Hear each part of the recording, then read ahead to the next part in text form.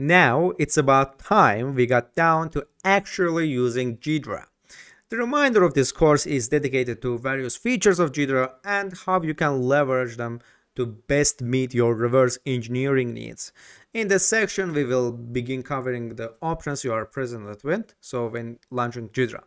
And then we describe what happens when you open a single binary file for analysis. Finally, we present a quick overview of the user interface to lay the groundwork for the remaining chapters. And here, anytime you launch Ghidra here, so we will first run the Ghidra here.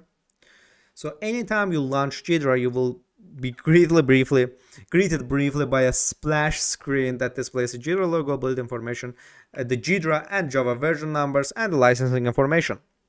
If you wish to thoroughly read the splash screen to learn more about your versions, you can display it at any time by clicking on Help and About Ghidra from the Ghidra project window. And once the splash screen clears, Ghidra displays the Ghidra project window behind the tip of the day dialog, and you can scroll through the tips by clicking the next tip button. But if you prefer not to see the other tips, feel free to uncheck the show tips on startup like this. And here, if you uncheck the box and you find yourself missing the top of the tip of the day dialog, you can easily restore it through the Ghidra help menu right here. Tip of the day, click on that, and that's it. Here we will select on the show tips on startup and click on close. And if you close the tip of the day dialog or uncheck the box and restart the Ghidra, you will be presented with the Ghidra project window. The Ghidra uses a project environment to allow you to manage and control the tools and data associated with the file or group of files as you are working with them. This initial interaction focuses on single file as component of non-shared project. So more complex project capabilities will be discussed in next sections and lectures of our course. So if this is your first time launching Ghidra, you will need to create a project. If you have launched the Ghidra previously, the active project will be the one you used most recently. Choosing file here, you can reopen this, allows you to specify characteristics of the new project, and here you can. The first step is creating a project to choose between a non-shared project and shared project. In this lecture, we will begin with a non-shared project. With that choice out of the way, you will be presented with this dialog here, right?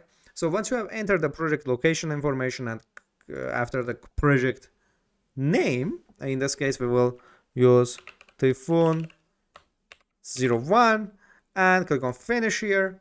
And once you have entered the project location and project name, click on finish to complete the project creation process. And here this will return the project window with a newly created project selected here, as you can see here. And to do any useful work, you will need to add at least one file to your project. So you can open a file either by choosing new file like here, or like right clicking on it, or file here, import file, this here, and browsing to the file you wish to import, or by dragging and dropping file directly into this project window here. In this case, our file is deleted. So here, let's actually first we will create just a basic C++ file, C++ program, and we will compile it. So it will show the hello world. We will just simple C++ program here. So main.cpp here, yes, and open it with some notepad. And here we will include studio.h here, and after that we will integer main here. After that we will printf hello world, and that's it. And after that, after that we will return 0, and that's it.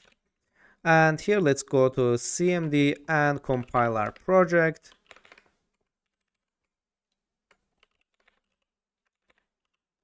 Is GC compiler installed? Yes. So we will go to cd desktop and gcc main.cpp or here main.exe here, and there, as you can see here, that let's run this exe, and as you can see, we printed hello world on the screen. But this is just a basic simple C++ program.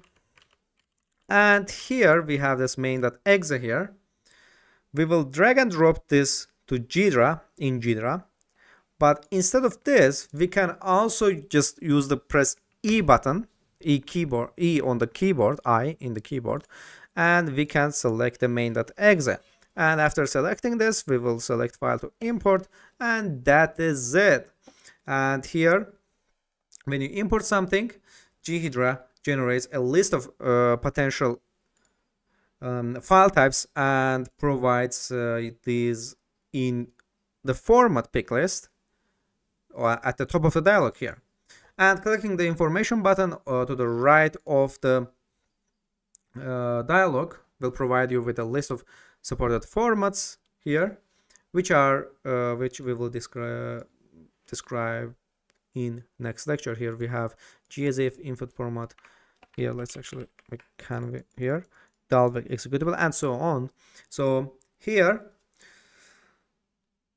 and the format picklist provides the subset of Ghidra loaders that are best suited for dealing with a selected file. For this example, the two options are provided in the format picklist. The first is portable executable PE, or old style DOS executable, and raw binary. The raw binary option will always be present in the signs. It's Ghidra's default for loading files that it does not recognize. This provides the lowest level option for loading any file. So when offered the choice of several loaders, it's not bad strategy to accept the default selections unless possesses specific information that contradicts Ghidra's determination. So the language field here, so we will just not touch the format here because Ghidra selected it for us. And here in this language field allows you to specify which processor module should be used during the disassembly process. A Ghidra language compiler specification can consist of a processor type, an endian specification, LABE here, a bitness value here, like 16, bit 32, and 64, a processor variant, and the compiler ID here. So we have several options to check here, but as you can see, it's uncheckable because Ghidra already checked for it for us. And the destination folder field lets you select the project folder in which the newly imported file will be displayed.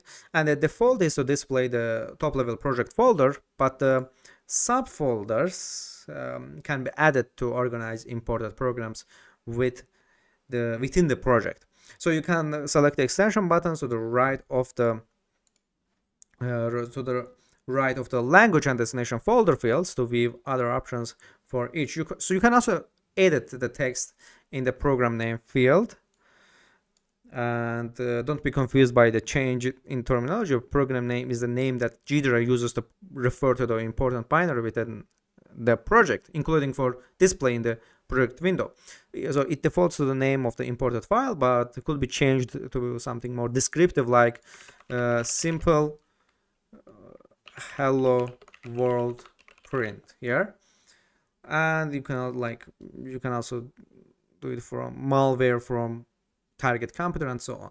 In addition to the 4 fields shown in this dialog, you can access other options to control the loading process via options button here.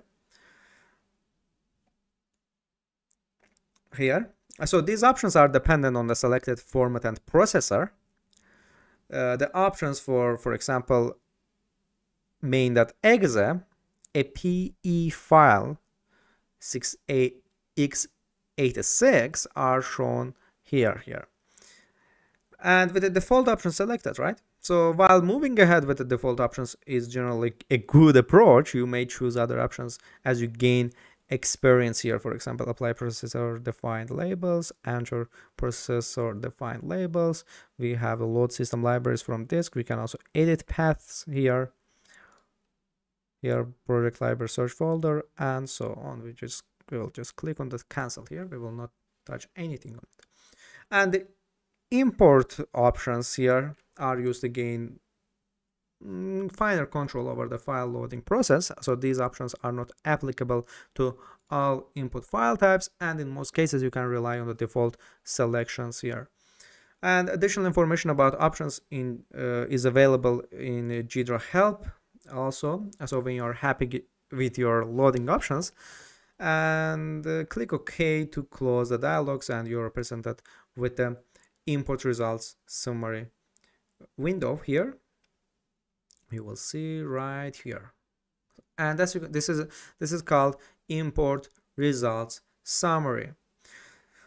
So this import results summary, this provides you an opportunity to review the selected import options along with the basic information that the loader has extracted from your chosen file. And in this importing files here,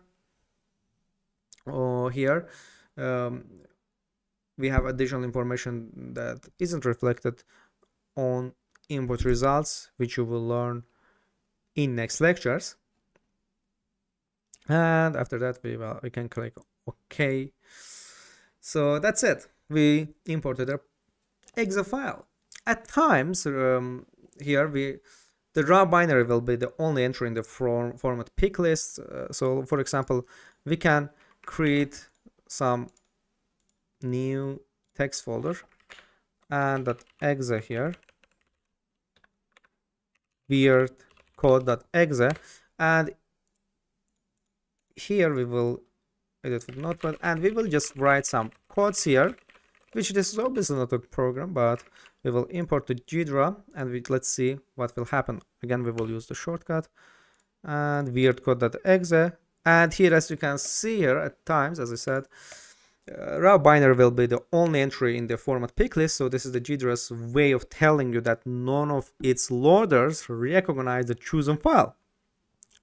Examples of situations that may call for the use of the raw binary loader include the analysis of a custom firmware images and exploit payloads that may have been extracted from the network package captures or log files, or this is just a raw weird code that we write some characters in it. It doesn't represent anything on the operating system side. And in these cases, Ghidra cannot recognize any file header information to guide the loading process. So it's up to you to step in and perform tasks that loaders often do automatically, like specifying a processor, the bit size, and in some cases a particular compiler. For example, if you know the binary contains x86 code, many choices are available in the language dialog here. And often some research and occasionally some trial and error is required to narrow your language choices to something that will work for your binary. Any information you can opt in about the device the file was designed to run on will be useful. Although if you are confident that the file is not intended for a Windows system, you should select GCC or default here. In this case, it actually is not for any system because we just made it file from the characters, right? And if the binary file contains no hidden information, Ghidra can work with it.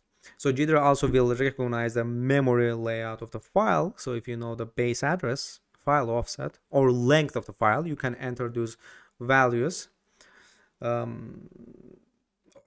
the corresponding loader option fields as shown here. And here we have also text filter options again, and so on. Now, in next lecture, we will analyze filters with Ghidra.